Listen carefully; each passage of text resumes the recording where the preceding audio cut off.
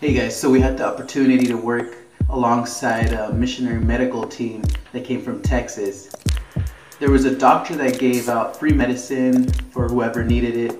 We also had 2 dentists. We also gave out water filters and reading glasses for anyone that needed them also. The best part of all of this was that we showed the Jesus film in their native language, Ticuna. We slept on a boat in hammocks. There was only one night that we had bad weather, but praise God, everything went well and we're all okay. So this is a video on what we did the whole week. Hope you enjoy it.